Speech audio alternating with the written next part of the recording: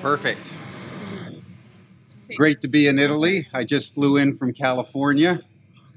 And I want to thank Pierluigi, his daughter, the staff of Eurotas for their very warm welcome. We've been staying at a very beautiful retreat center just north, and it is very good to be here. I would like to start my remarks by inviting you to look at this slide and just take a minute and reflect on the implications of our world. Because as we say in the United States, we ain't in Kansas anymore. We are in a completely new world. And it is our capacity to understand the world that we have now entered that determines virtually everything about our future. If you go to the top right-hand corner where you see that U, that's where we are. And for the last 10,000 years of human civilizational history, we have gone along within the realms of normalcy. And within the last 50 years, all the vectors in human society, in our environment, are going virtually straight up. So we, as we sit here today, and we talk about transpersonal and humanistic issues, we need to understand that the context in which we are now living our lives, and our young people, as they face the future, will live their lives, is a world of hypercomplexity. And I'd like to make a few observations about hypercomplexity because it will shape the coming years and decades on our planet. The first is that all these vectors that you see are all coming together. And what that means is that small events anywhere can have major effects everywhere as they ricochet through the global system. There are negative small events, and there are positive small events. So hypercomplexity is both negative and positive. So whether you're talking about the Ebola virus in West Africa, or ISIS militants in the Middle East, or drought in California, where I come from, or positive effects like the Arab Spring a couple of years ago, the young girl Malala, who received the Nobel Peace Prize for her courage in the face of extremism in Pakistan. All these small effects now are global. The other observation that I would make is that this is happening within an acceleration of time. Things are getting worse and worse, better and better, faster and faster. And we have now entered what Irvin Laszlo calls the chaos zone. And virtually all of us are unprepared. Our governments are not dealing with hypercomplexity. Our civic institutions are not dealing with hypercomplexity. And therefore, the world system, both for good and for ill, is literally spinning out of control. One of the other observations that I would make is that this is a recognized global phenomenon. IBM did 2 studies in 2010 and 2012 in which they interviewed 1,700 CEOs and 3,600 young people in 60 countries around the world. And the global consensus of the CEOs of the global corporations and the young people is that not only was hypercomplexity the central challenge, but our educational institutions in particular are not preparing our young people for the world that is coming. And I want to dwell on that particular aspect because of what Einstein said toward the end of his life as he surveyed the consequences of the letter that he wrote with another physicist, Leo Szilard, in 1939 to President Roosevelt, suggesting that the United States develop the nuclear bomb. He said that he regretted ever sending that letter, and that he wished in hindsight that he had never taken up physics at all and had remained a watchmaker. Because he said the lesson that he had learned is that the consciousness that produces the problem can't solve the problem. And that is a fundamental observation that I think undergirds hypercomplexity. With all the UN conferences, with all the activities of the European Parliament, the American Parliament, the Indian, Brazilian governmental systems, the world situation keeps getting more and more out of control. Why? Because the consciousness that is producing the problem is trying to solve the problem. That is the predicament in which we all find ourselves. And so what my colleagues and I have been looking at over the last number of years is how do you begin the process of changing consciousness at a mass level? And the historical example that I would like to refer to is the Renaissance, both because it happened here in Italy, in Florence first, and because it gives, I think, a very valuable lesson in the most fundamental social change in which human beings in community can engage. We tend to think that if you want to change something, you have to go into politics. And that is true if you want to change the problem with the consciousness that produced the problem. But what happened in Florence, actually in 1402, in October of 1402, as the Milanese army had laid siege to Florence, and Florence, starving,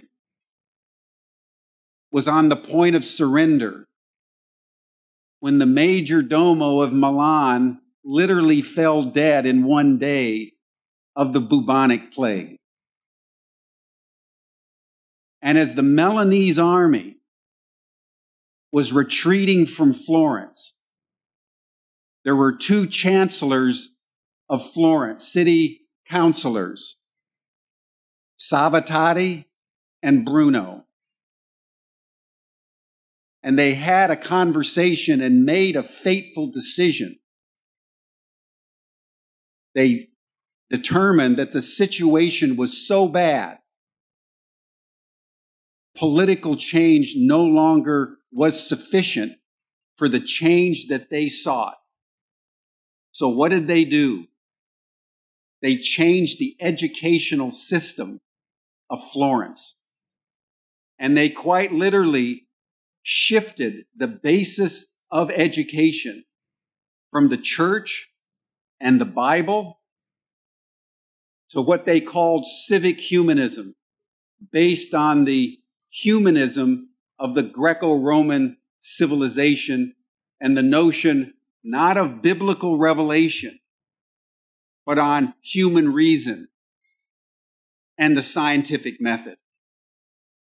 And it was that impulse in Florence to begin a completely new education for the young people of that city-state that gave rise over the next 75 years to everything that we know about the Renaissance, the artistic impulse, the creative impulse, the impulse toward innovation and discovery that not only spread across Europe over the next 150 years, but according to historians, literally gave birth to the modern world. It started with a transformation in education. And so that is the one point around how we deal with the hypercomplexity and how we begin to prepare our young people for the future that is coming, that in the few minutes I have, I would like to explore. And let me see if I can find I'm not used to an IBM here, but I need the next slide.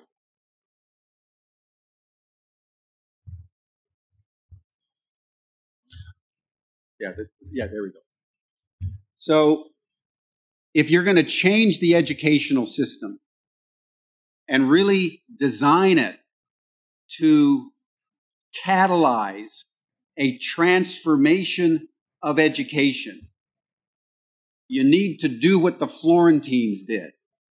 You need to actually shift the basis of education away, in our case, in our time, in the 21st century, away from the scientific materialism that now has all of our civic institutions, our political institutions, our educational institutions in a vice grip.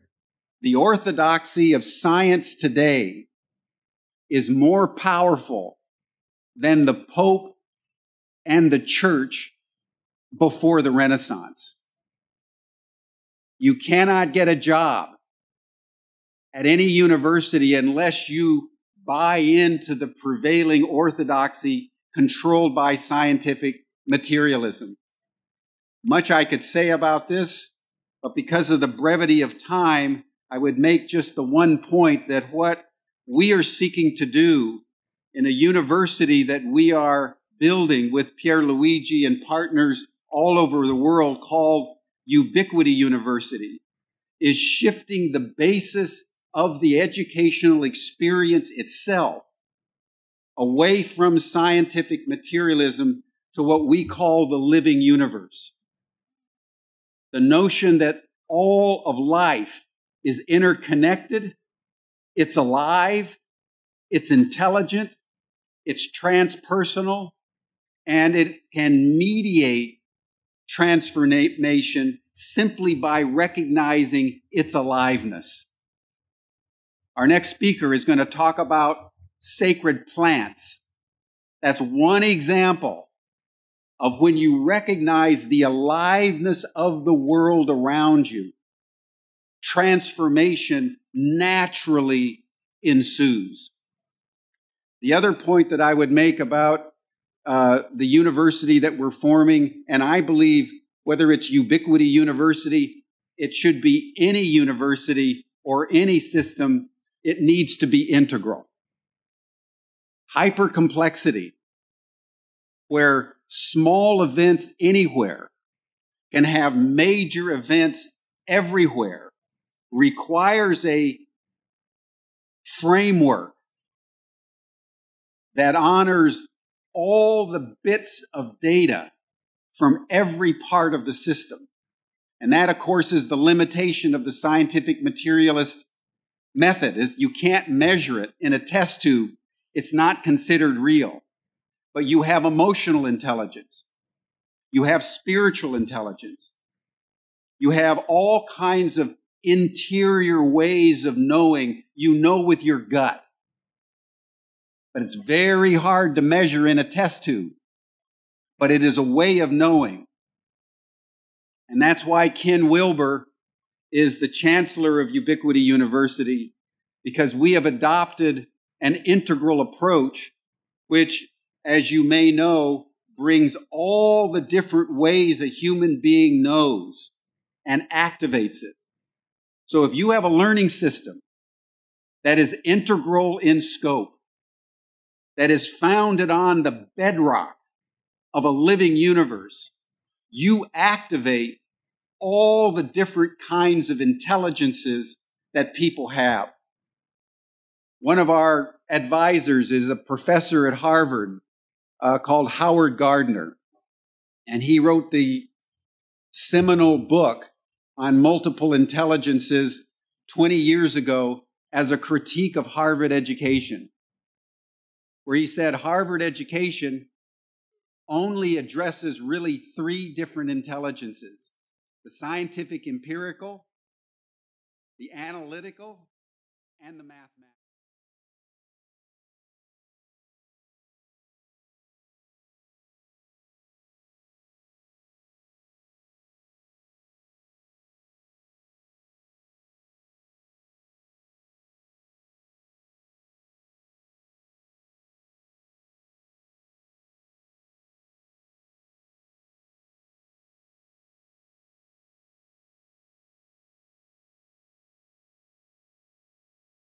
Emotional intelligence can inform their analytical intelligence.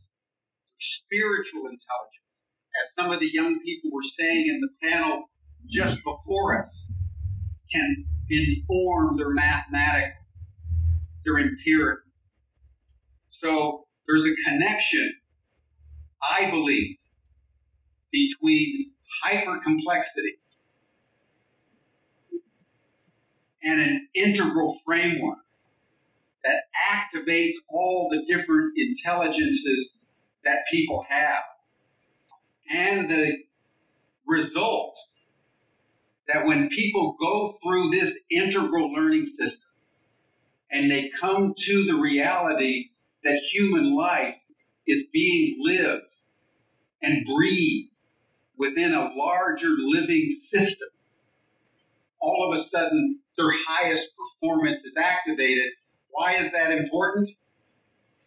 It's important because given the world that is coming, the hypercomplexity, the increasing hypercomplexity, if you're not engaging with everything that you have, if you're not meeting hypercomplexity in an integral way, in a way that activates your high performance, you're probably going to become a casualty. Because things are going to become a lot worse before they get better, particularly in terms of the issue of climate change. I come from California, as I indicated. We have 60 million people in California. We're in the 5th year of the worst drought in recorded history. And NASA scientists are now saying to Californians, the Golden State, you are going to run out of water in the next year, maybe 2 years.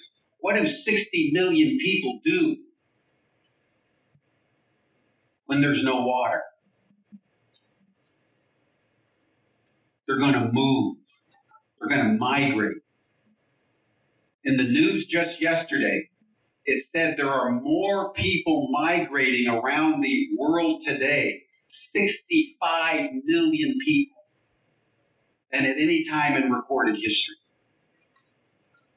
So hypercomplexity is a reality. And so the activation of everything that we can possibly be as human beings in the face of it has become not only a historical challenge of unprecedented proportions, but a personal challenge in terms of how we, and especially our young people, navigate through an increasingly complex world.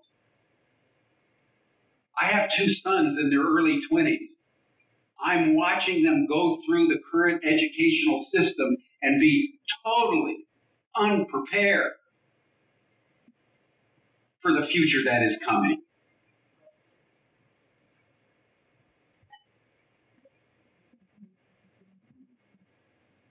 Scientists are saying that if we do not radically change our consciousness, radically shift from fossil fuels to alternative and clean technology and energy, that by the year 2100, 85 years from today, that upwards of 80% of the human race will have been killed off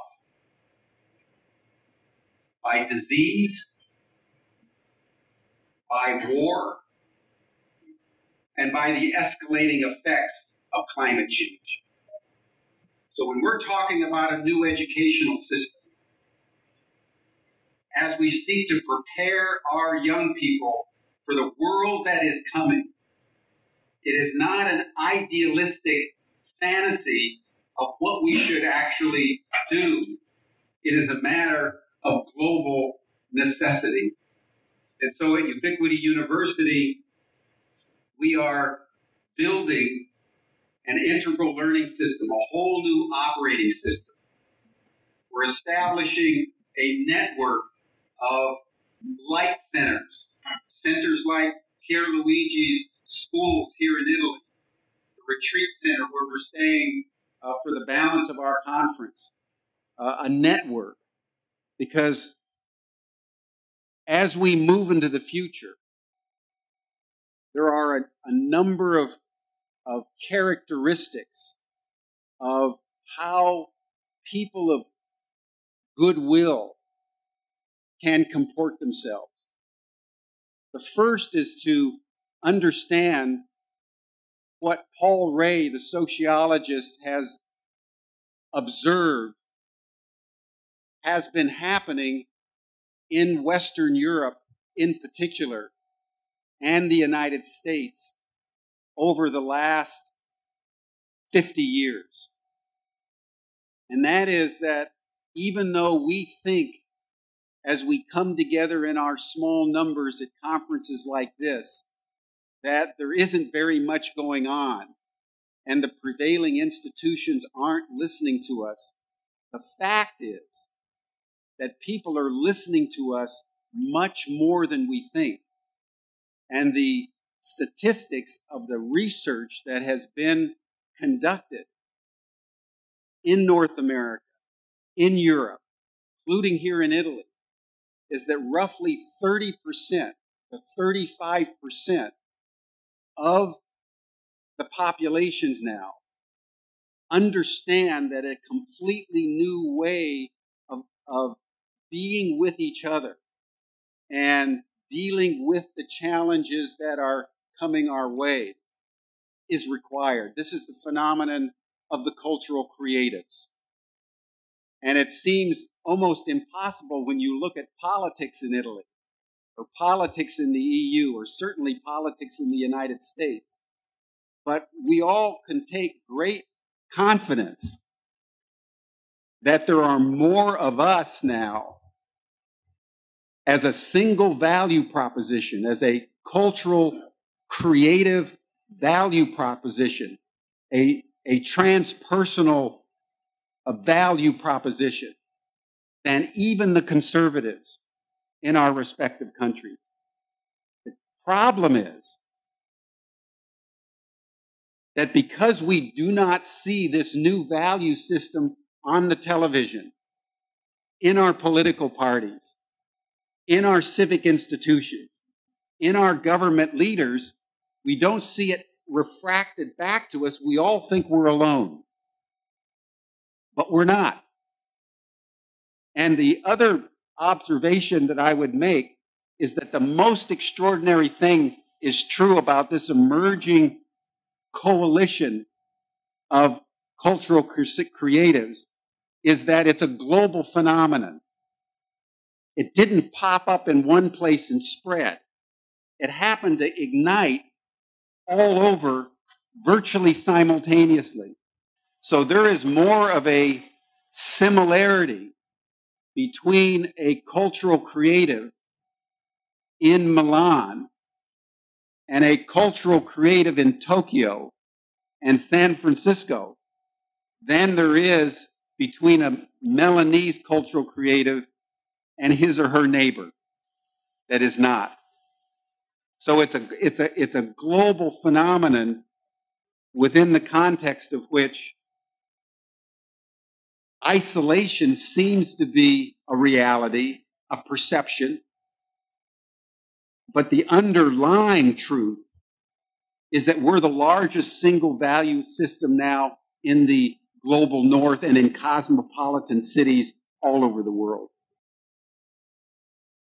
So let me conclude by making the observation that Martin Luther King made many years ago in the civil rights movement, but which I believe is applicable to our situation now. And that is, he said, we face the fierce urgency of now. And the fierce urgency of now is that our world of hypercomplexity is moving into escalating chaos. And little events everywhere ricochet through this global system and have major effects. The situation is getting worse and worse, better and better, faster and faster. So what that means is the fact that you are here today. I am here today. We are gathered together has a global capacity for influence and change. Everything now is interconnected. And so let me conclude with a poem from Rainer Maria Rilke. He wrote a very short poem that has impacted me since I first read it, in which he says, time and again in history, some special people wake up. They have no ground in the crowd. They move to broader laws. They carry strange customs with them. and demand room for bold and audacious action. The future speaks ruthlessly through them. They change the world. Time and again in history, some special people wake up. That's us. We're waking up. That's why we're here. And we're becoming what I call 13s in a 12 world. We have no ground in the crowd. We move to broader laws. We carry strange customs with us, especially if you take the sacred plants. And we demand room for bold and audacious action. The future speaks ruthlessly through us. And that's why we can change the world. Thank you.